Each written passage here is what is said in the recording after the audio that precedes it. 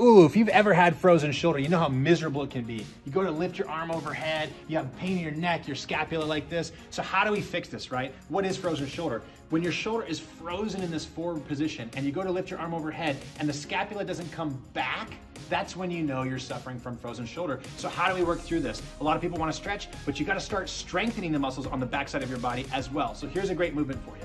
Sit nice and tall. You're gonna bring your arms out like this and bring your elbows in alignment with your shoulders with your thumbs facing backwards. Bow forward from the hips just a little bit, top of the head, and then what you're gonna do is this. Rotate your thumbs backward and try not to move your upper arms very much. When you're in this position, you'll feel the muscles back here in your shoulder blades firing like crazy. And you're gonna rotate down and up just like this.